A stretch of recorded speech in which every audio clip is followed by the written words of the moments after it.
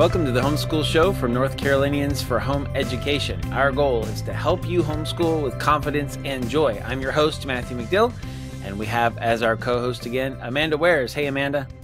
Yes. Hey, how's it going? Great. Good to see you. Yeah, What do good we to have see planned you. today? Okay, so in homeschool news, homeschoolers are fighting legislation in South Carolina. So we are going to hear about that and some more information about the upcoming Thrive Homeschool Conference. Then we are going to listen to a conversation with some homeschool pioneers. I have loved this series. It's been so great.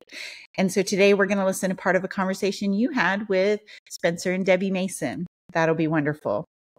And then you will share some wisdom from the Word on the purpose of life. That is a great question.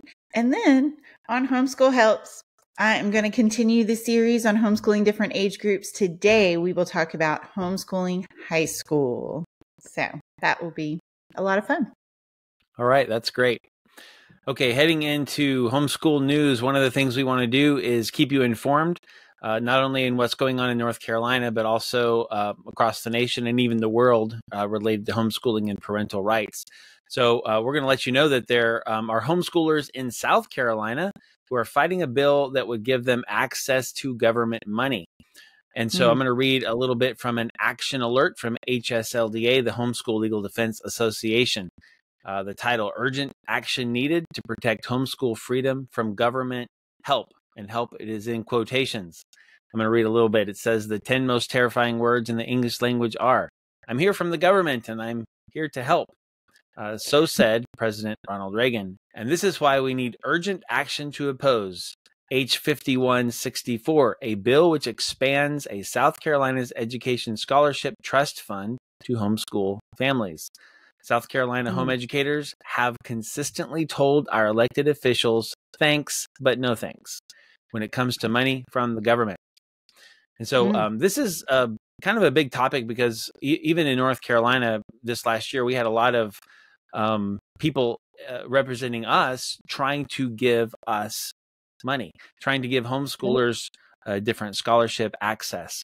And we were pretty much just saying the same thing. And the bottom line reasoning is with government money, if not immediately, eventually, we would be concerned would bring government regulation. And we want to make sure that homeschooling is free and that parents have the full freedom and authority to decide what's going on in their homeschool. Anyway, so now you know what's going on in South Carolina. You can watch that and pray for those guys who are fighting that legislation. Absolutely. So important. And I think it's not just in South Carolina, it's really everywhere. So we need to be informed. Yeah. All right, let's talk some more about our upcoming Thrive Conference. Again, May 23rd through 25th in Winston-Salem. And we have some workshops that are focused on struggling learners. Are you homeschooling struggling learners or kids with any type of special needs? We have workshops for you. And I love that we have this. It's a special passion of mine. So to find these particular workshops, you can go to nche.com/schedule and look at the workshops/keynotes tab. And the workshops that are focused on struggling learners are labeled with an L. So any of the ones that have an L beside them, those are for you. And here are some of the ones that we have just for you. We have financial resources for homeschooling struggling learners. The importance of movement in early brain development. When your struggling learner hates, struggles, or refuses to read. And then writing for the struggling learner. Helping your neurodiverse child thrive. Learning challenges in math, challenge no more, and teaching the trades. Those are going to be great. So good. And then a couple more of our FAQs that we have, those frequently asked questions. Do we need to sign up for certain workshops? No, you do not need to do that. You choose which ones you want to go to, and you just go to those, and we will help you. There is a whole team of people that would love to help you find those workshops, find where you're going. So just ask. And then, is childcare provided? No, it is not. However, we do have a children's program. So I have talked to a lot of people recently about this. You are welcome to bring your children with you. A lot of people do. You are welcome to take them with you into workshops as long as they are not distracting, because we do record those workshops. But we do have a children's program for ages 3 through 12. And this is a separate registration from the Thrive conference registration, but children do need to be registered for the conference first. You register for the conference and then for Thrive, and then you register them separately for the Giant Cow children's program. We also have other activities for children that are super popular. I encourage you to check these out. We have a chess tournament on Thursday of the conference from 1:30 to 5:50. And this year we are having a fabulous fossils class. I am super excited about this. You need to go to the website to check this out. It's going to be really great. That is also Thursday morning from 9 to 12 noon. So you go to nche.com/thrive for all the information about these different things. That's right. One of the things, as you mentioned, is we have a whole team of people at the conference who volunteer to make things happen. And what's important to realize is almost everything that's going on with NCHE behind the scenes or at the conferences or online is fueled by volunteers. I am one of the few exceptions as executive director who's an employee of NCHE. However, all of our NCHE board and all of our liaisons and all the people who support those teams are volunteers. And so we want to ask you if you would be interested in helping us help parents homeschool with confidence and joy. And there's a lot of different areas. Just to throw some out to pique your interest, we have administration, advertising and sponsorships, blog, field trips, finances, fundraising, graphic design, Greenhouse Magazine, legislation, marketing, mentoring, multicultural support, regional support, social media, special needs, the Homeschool Show, yay, Thrive Conference, webinars, website, and we could probably keep going. So these are all areas that if you have interest or talent and you want to help us out, you can go to nche.com/partner/serve. And there we have an application that tells you more, and you can tell us more about you and your interest. So we love our volunteers. We have a really fun, really great team, and we need you. We need volunteers to do what we're doing. This is a ministry that we really care about. So if you love homeschooling, you love NCHE, and you want to help, then please check out that link and let us know. So now moving on to Homeschool Conversations. Once again, happy 40th anniversary, NCHE. It's really exciting that in 1984, almost a year ago now, in just a few weeks, NCHE was begun. Some of the first meetings took place. And so one of the things we're doing this year is interviewing homeschool pioneers. And we have a very special couple that we're going to give some show part of our conversation with, and that is Spencer and Debbie Mason. They're extra special because they are still on our board. They've been on the board for decades.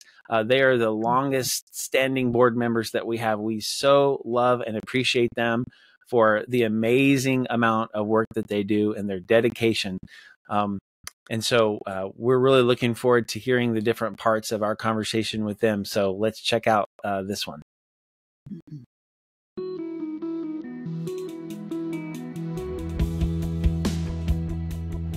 Okay, tell us how you started homeschooling in the first place and why. Okay. Well, this goes all the way back to 1981, and we had an almost 1-year-old at the time, and we were in the car driving home from something, and on the radio, this was in South Carolina, which is where we lived at the time, something came on about them taking a family to court to take their kids away or something because they were homeschooling. And we were getting out of the car. You know how you have these times in your life where it's just stuck in your memory? You'll never forget that moment where I'm walking. I got Alexa and I'm walking around the car and I said to him, "Did you hear that? That was terrible. How horrible to not let your kids go to school." And his response was, "Oh, I thought that sounded like a good idea." So I was horrified because I was an education major. So all I could think of were these films we had seen of the really poor country dad sitting on the porch with no shoes on and how he wouldn't let his kids go to school. And it was just this picture. And I really did see a film like that. Did you say you did too? I saw that. So at that time, it started this discussion of education. And as I said, Alexa was not even a year yet, probably about 9 or 10 months. And right after that, it wasn't long. I think Raymond Moore, who was one of the fathers of homeschooling, he had just published a book called Homegrown Kids. And he had some previous books that were related, Better Late Than Early and School Can Wait. But this was his first real homeschooling book. And so he was on a lot of the talk shows. He was on a talk show back then called Phil Donahue. He was on Focus on the Family. He was on 700 Club. And everywhere I turned, there was Raymond Moore. And so I thought, well, this is interesting. So I went to the library and I said, I want all your books on homeschooling. And they had one book, and it was John Holtz, who was also another father of homeschooling, but he was the more secular side. And I checked it out, and between what I was seeing on TV and reading the book, I just thought, this is what I want to do. This sounds great. This is the path we're going to be on. When I heard it on the radio, I thought it was a really good idea. I hated school. And I wanted our kids to love learning. And so my thought was immediately, this is how we can love learning. We can let them chase down those rabbit holes when they want to explore deeper. We can do things that are interesting, that help them learn at the same time. And so to me, it just made a lot of sense. I thought, oh, that's a really good idea when I heard it on the radio. Well, something I want to add is I think the things that drew me to it are different than maybe a lot of people today who have bad experiences in public school. Because at that point, you know, our kids were so far from school, we weren't pulling them out.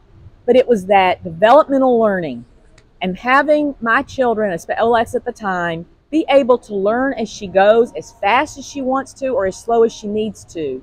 And that individualized education just seemed, it was so true, knowing, because I learned it in education, and that and the lack of peer pressure and just to be able to be with family, those things just really connected with me. And I wouldn't say I loved school, but I was good at school. So I was successful.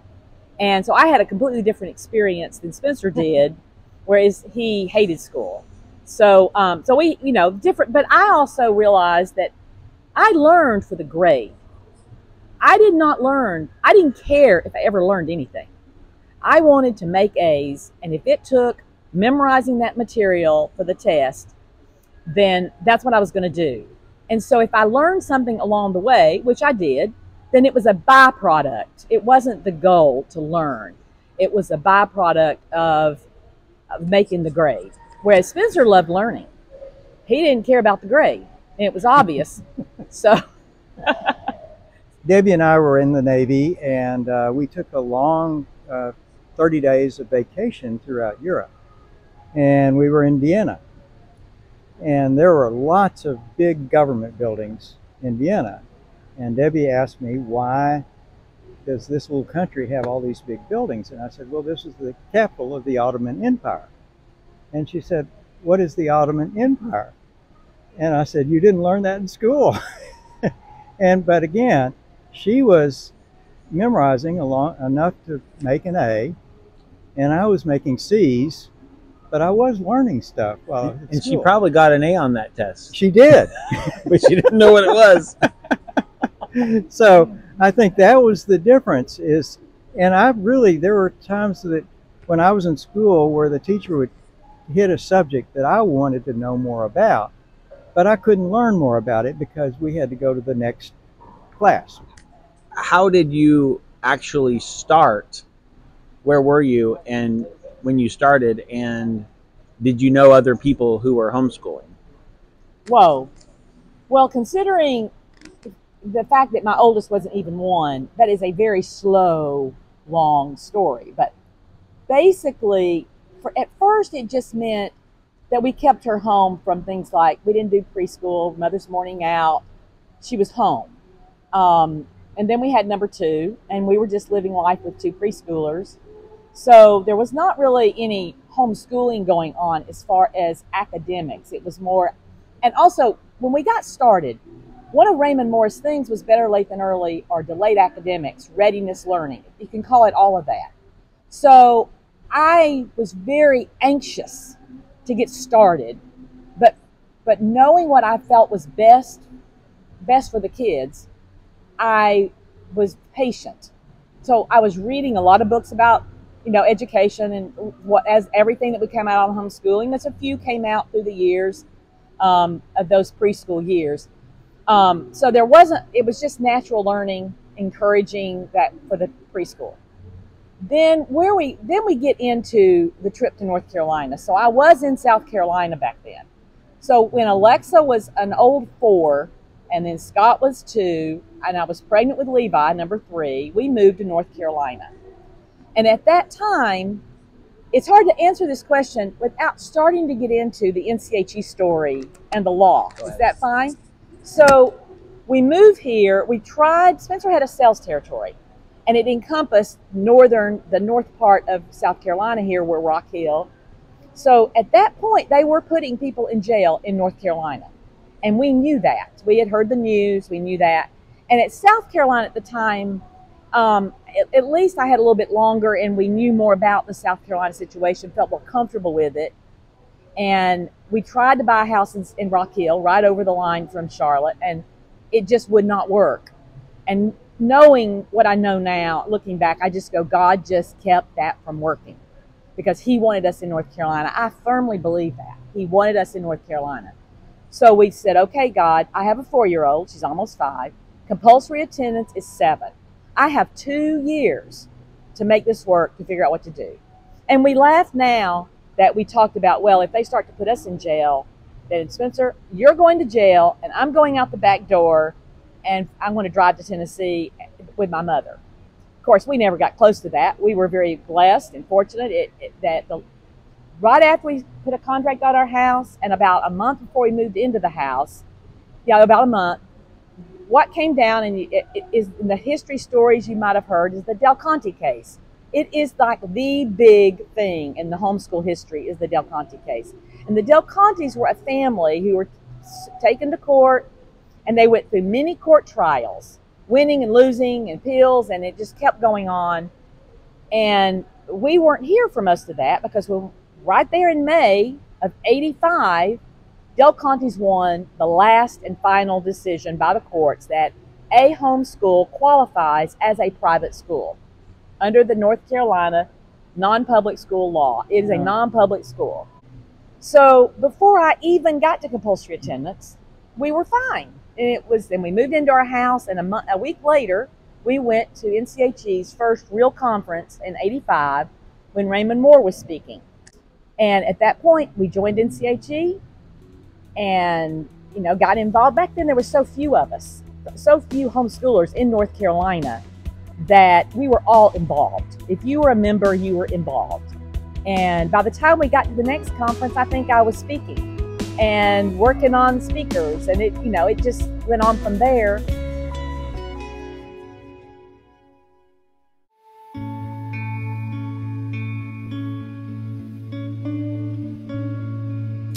Okay, now it's time for some wisdom from the Word. One time I was shopping at Trader Joe's, and I saw one of the employees walking around with a big sign, and the sign said, "Ask me anything." And so, being a little bit mischievous, I walked up to him and said, "I have a question for you." He said, "Great." And I said, "What is the meaning of life?" And I stopped and looked at him. And of course, he went a little pale and his eyes got big and thought, this is not the question I was prepared for. They didn't cover that in training. I assumed that's what he was thinking. Finally, I kind of broke out into a grin, and he was relieved to find out that I didn't really expect him to answer that question, although we had a good conversation. Last week, we talked about the question, where did I come from, and the importance of general revelation, creation, and special revelation, scripture, to understand who God is. And then we asked the question, why am I here? Is it possible for us to answer the question, what is my purpose? And of course, if we believe that we came from God, then where do we look to find out our purpose? We look to God. Now, as your children grow up, as they become conscious, as they try to think about where did I come from, they're going to also, as they continue to mature, also ask the question, why am I here and what purpose do I have? And I just want to stop and say, this is probably one of the most important questions that you are going to be able to guide your children through answering. And of course, you want them to turn to the Lord and turn to his word to find out. Now, we know that one of the most important answers to this question was given by Jesus. When one of the scribes came up and heard them disputing and saw that he answered them well, asked, what is the greatest commandment of all? And Jesus said, the greatest commandment is this: Hear, O Israel, the Lord our God, the Lord is one. And you shall love the Lord your God with all your heart, with all your soul, with all your mind, with all your strength. And then he threw in the bonus answer. And the second is this: you shall love your neighbor as yourself. So the most important thing, the purpose and mission that God gives us, is to love him and to love others. The fact that God's answer to this is love is very important. Most of the time when we think of religious things, we think of doing religious works. And I remember even as a Christian, understanding the gospel, growing up in a Christian home, that I was still working very hard to try to be a good Christian. And that was my primary calling. And I remember I was in college when I read this scripture from Mark 12 and realized he's not primarily looking for me to do good things.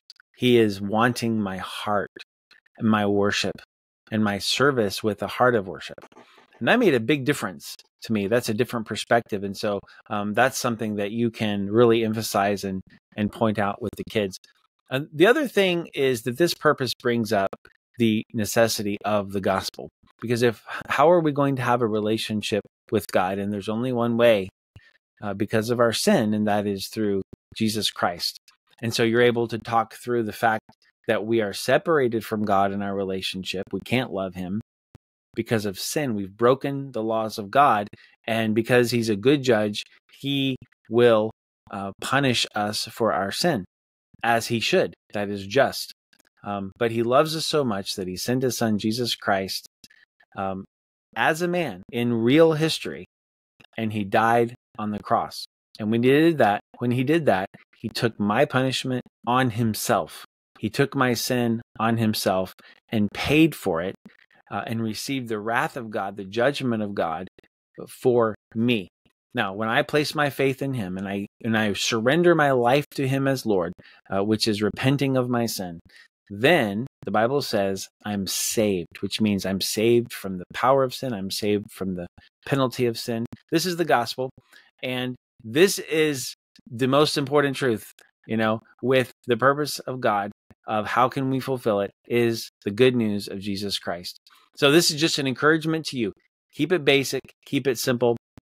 Where did I come from? Why am I here? How do I fulfill that through Jesus Christ? These are the most important truths you can keep saying over and over to your children as you disciple them. And as you're homeschooling, don't forget that the spiritual training, the spiritual education and answering these questions is way more important than even all the other academic things that you may be working on.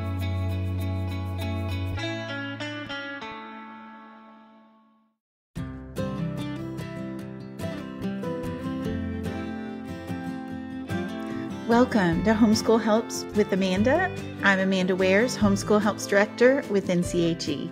So we are continuing on in this series of homeschooling different age groups. And today I'm going to focus on homeschooling high school. Now, I always say there were 2 times in my almost 20-year homeschool journey that I really was nervous or scared. One was when I was making the decision to start homeschooling. I was very afraid at that point of, what am I doing? Oh, And then the second time was when my oldest daughter was getting to the age of high school. It feels big.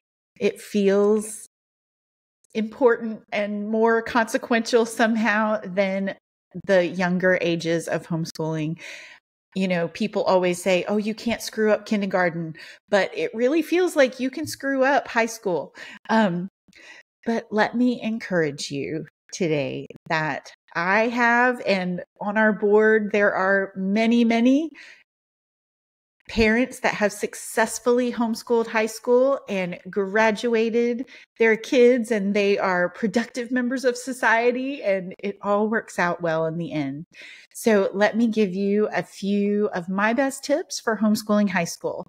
First off, it always feels like, and it feels this way to me as well, even after homeschooling for so long, it feels like homeschooling high school is somehow very different. But the reality is that it's really not. You are continuing on in this education journey, in this life. You are discipling your now teenager versus your 5-year-old, but really it doesn't feel different from day to day. Okay.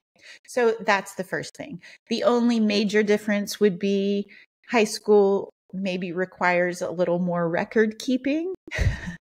I give grades in high school, whereas in younger ages, I do not give grades.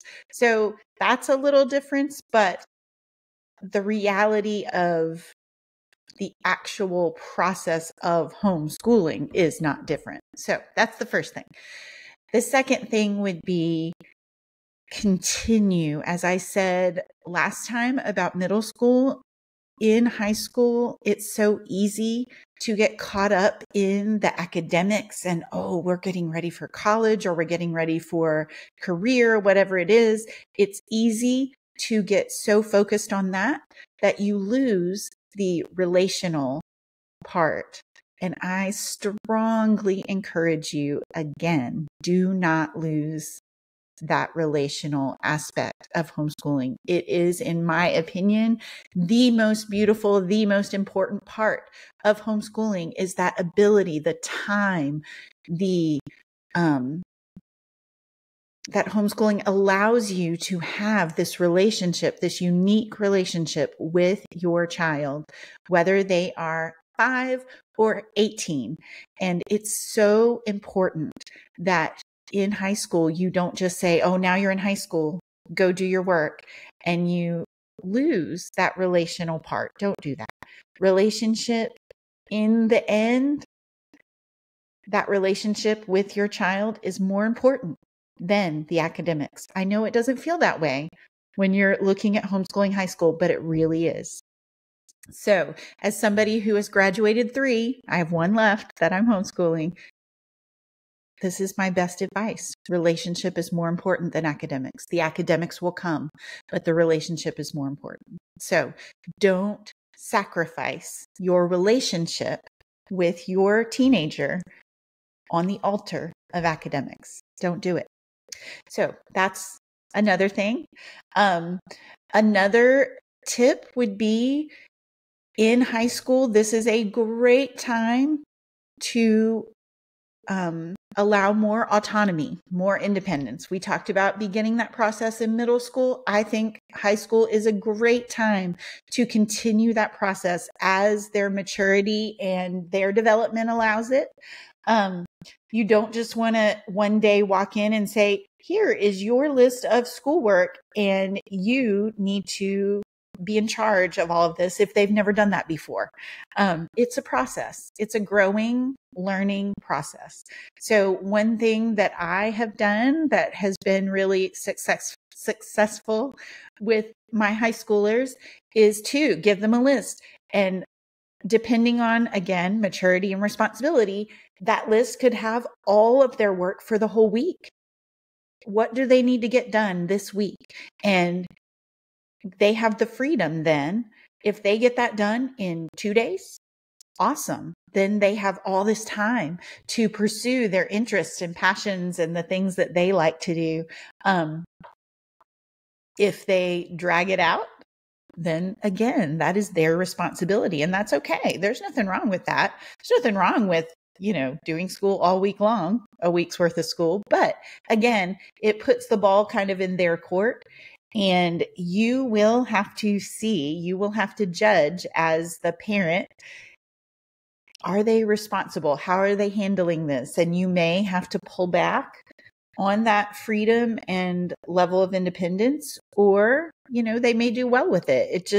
It so varies depending on maturity, depending on, responsibility and how that goes. So my best last tip for homeschooling high school is keep those records.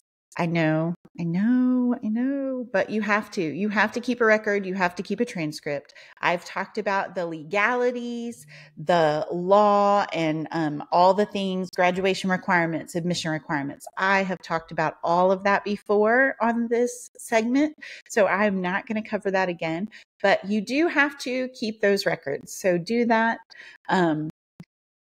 I am always willing. Many of us at NCHE are always willing to help people with that, but do that.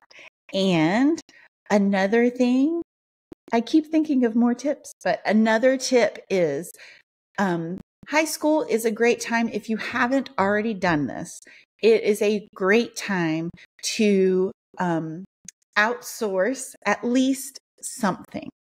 You want to expose your student to a teacher, a mentor, whatever you want to call it, other than you, before they graduate, before they leave the house. I have had some experiences. I teach co-op classes for high schoolers, and sometimes, I've seen kids that get to the end, or maybe they get to where they're taking driver's ed, or they're going to the community college, or they're going to college, or getting a job, or whatever it is, and they've never experienced either having a teacher other than their parent, or they've never experienced being responsible to another adult other than their parents. And I think that's an important skill that they need to have before they leave your house. So I would encourage you, as a parent homeschooling high school, find some, either a class or a club or something where your high schooler, your teenager, can be responsible to another adult besides you. I think that's really important. Those are my best tips for homeschooling high school, and I really hope this helps today. All right. Thank you so much for joining us this week. As always, we want to hear from you. So if you have any feedback, you have questions, please send us an email at thehomeschoolshow@nche.com, and help others find the show. Subscribe, rate, review, all of those things on Apple Podcasts and on YouTube.